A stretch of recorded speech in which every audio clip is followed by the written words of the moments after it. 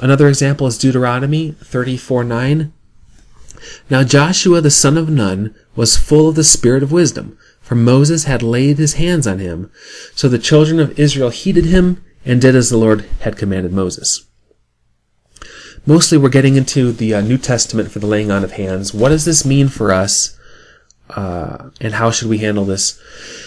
There's a good example here in Acts 13, verse 2. As they ministered to the Lord and fasted, the Holy Spirit said, Now separate to me Barnabas and Saul, that's Paul, for the work which I have called them. Then having fasted and prayed and laid hands on them, they sent them away.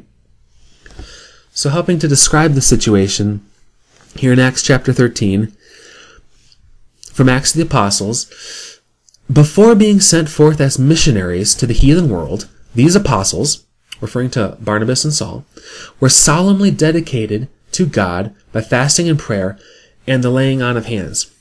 Thus they were authorized by the church not only to teach, but to perform the rite of baptism and to organize churches, being invested with full ecclesiastical authority. Their ordination was a public recognition of their divine appointment to bear to the Gentiles the glad tidings of the gospel. Both Paul and Barnabas had already received their commission from God himself, and the ceremony of the laying on of hands added no new grace or virtual qualification. It was an acknowledged form of designation to an appointed office and a recognition of one's authority in that office. By it, the seal of the church was set upon the work of God. So they were just ordaining these people to go out and perform a work. 1 Timothy 5:22 says, Do not lay hands on anyone hastily, nor share in other people's sins. Keep yourself pure. Do not lay hands on anyone hastily. What does that mean? Fourth testimony, the apostle says, Lay hands suddenly on no man. In the days of the apostles, the ministers of God did not dare to rely upon their own judgment in selecting or accepting men to take the solemn and sacred position of mouthpiece for God. They selected the men whom their judgment would accept, and then they placed them before the Lord to see if he would accept them to go forth as his representatives. No less than this should be done now. In many places we meet men who have been hurried into responsible positions as elders of the church when they are not qualified for such a position. They have not proper government over themselves. Their influence is not good. The church is in trouble continually in consequence of the defective character of their leader. Hands have been laid too suddenly upon these men. That's how she describes what's going on here. Another aspect of laying on hands was for healing. Mark 16:15, and Jesus said to them, Go into all the world and preach the gospel to every creature, and these signs will follow those who believe. In my name they'll cast out demons, they will speak with new tongues, they will take up serpents. If they drink anything deadly, it will by no means hurt them. They will lay hands on the sick, and they will recover. Another example in Luke 4:40, again we're looking at the Master, what he did.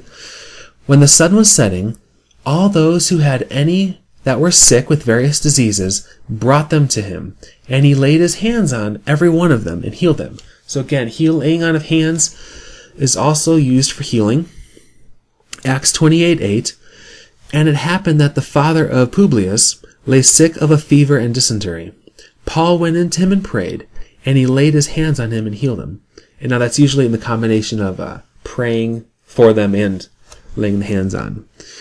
Acts 9:17, and Ananias went his way and entered the house, and laying his hands on him, he said, Brother Saul, the Lord Jesus who appeared to you on the road as you came has sent me that you may receive your sight and be filled with the Holy Spirit. Immediately there fell from his eyes something like scales, and he received his sight at once, and he arose and was baptized. This verse shows us two applications, healing and giving the Holy Spirit, which is our next topic.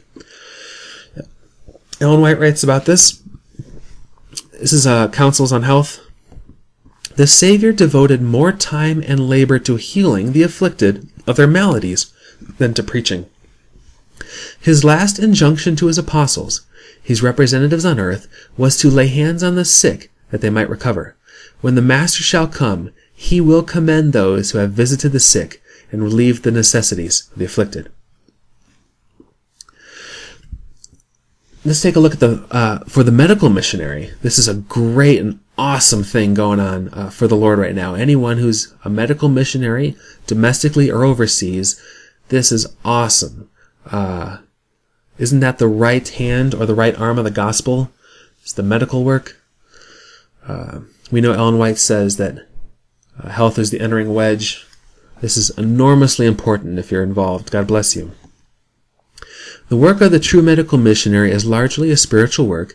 It includes prayer and the laying on of hands. He therefore should be as sacredly set apart for his work as is the minister of the gospel.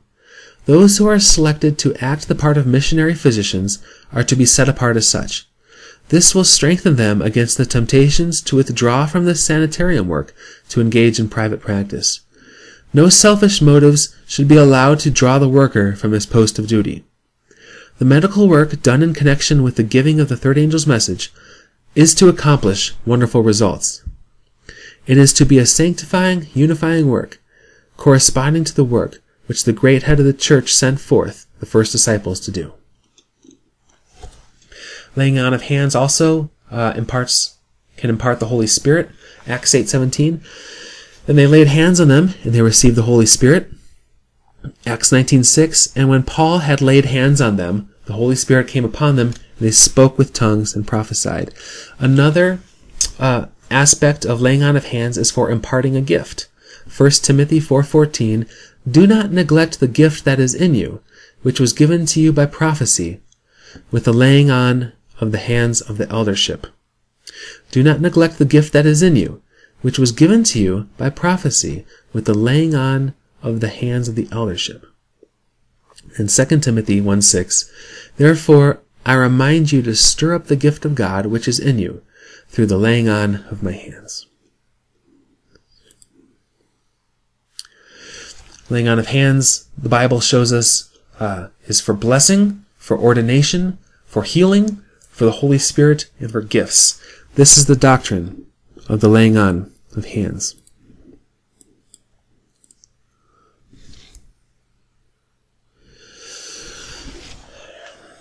So that's what they did to the Levites, and the Levites consecrated themselves.